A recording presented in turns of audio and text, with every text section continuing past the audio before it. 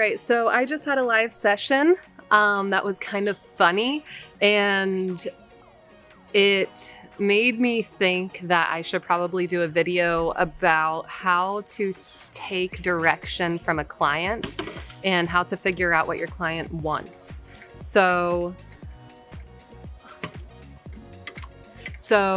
in the industry, it is one of the most important skills to have, and people your clients and directors and producers definitely want to know whether or not you can take direction, because it's imperative to finding the tone and delivery and performance that they're looking for.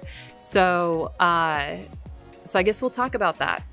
I take direction very well. I am very confident in my ability to take direction. I prefer live sessions over anything else, because I know that if I can get in front of the person who's making the decisions about the final tone, we will walk away with exactly the kind of tone that they're looking for. And it's because I'm able to kind of hone in on what they are wanting and connect with that through my delivery and performance.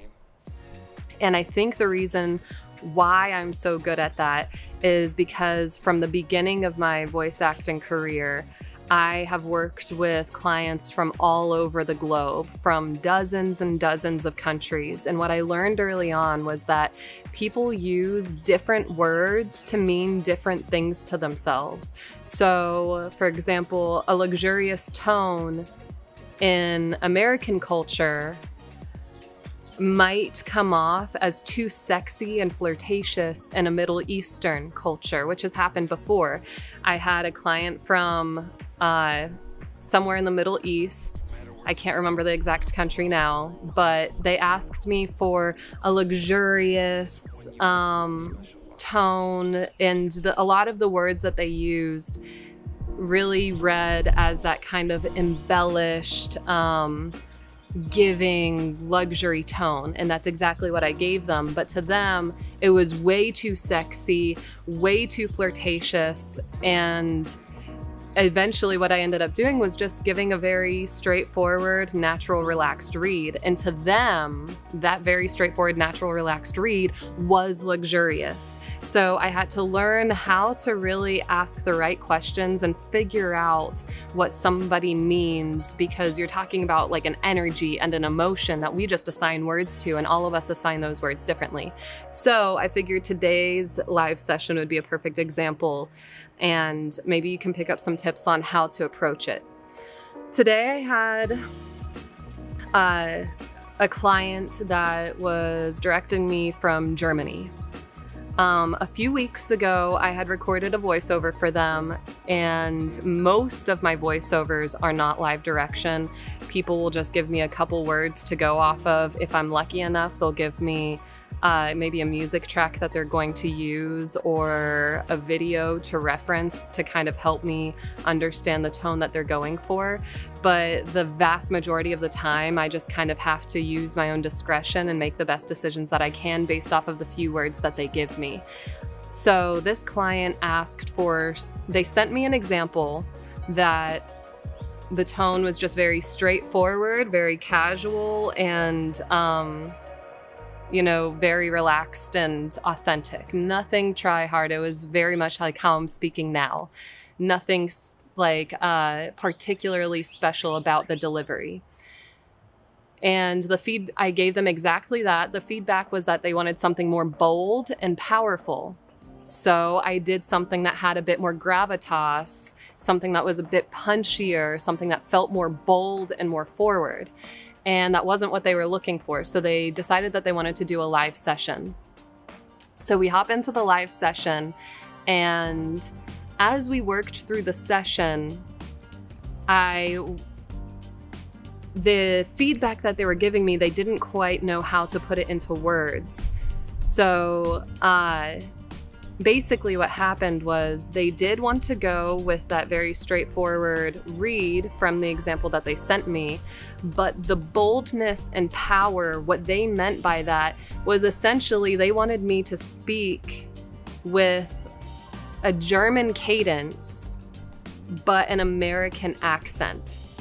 And I was able to kind of glean that because they would just say that certain words didn't sound right to them. So I would say the word attention or details, you know, which sound very normal, but they don't say those words like that. So I started having to get so finely tuned into the phonetics of language and things like that to really understand what they were talking about. And basically, what they wanted were all of the words to be tightened up. They didn't like S's that sounded more like this. They wanted it to sound more like this, you know, where it's very chopped at the end, because in German, I guess that's more how they speak, a little bit more, I guess chopped is the word that I would use. Or in terms of pronunciation, they didn't like details. They phonetically use more of an eh, so they wanted me to say details, as if I'm telling someone, not telling a tale. So I had to understand that whenever they said that it sounded funny, it's because they don't really use diphthongs the way that we use them in, you know, with American accents. So I had to figure out why they were saying details sounded funny, listen to the way that they said the word, and then explain the difference. And some of the words I literally just had to spell more phonetically. So whenever I was reading through the entire copy, I had all of those notes of exactly how they wanted that to sound. Or they didn't like some of the smoothness of the cadence. So if I said something like, we are doing this, they liked it to be more chopped of we are, and they didn't like words that blended together. So it really got into the weeds. That's probably the most detailed I've ever had to get in a recording before, but they were very finely attuned to the cadence of how something was sounding. And it's through being able to understand language, being able to understand phonetics, and being able to ask the right questions of like, okay, why does this sound funny to you? They were hearing an H in the word attention and they wanted it to just be lifted, like attention, right? So I had to place my tongue in a different place. And it was almost like I needed to have a little bit of German oral posture with none of the accent, which sounds kind of funny, but hopefully that gives you some information. So if you're receiving direction from somebody, don't be afraid to ask questions back if you don't fully understand. And I think part of that is already having an understanding that we all use different words for different things. So a lot of the times whenever I'm getting direction, I tend to rephrase something back, or I might say something like, would you say that this has more gravity to it? Or would you say that this has more of a smile to it? Or you're asking for energy. Does that mean that you want more of a forward-leaning energy where you're carrying the energy forward as opposed to a laid-back, easygoing energy? So it's important to develop that phrasing and to be able to have a very flexible understanding of language, to know that people are just trying to communicate an energy to you, and it's your responsibility to take the words that they're giving you and put it into a context and play with it to find exactly the right place where you sit.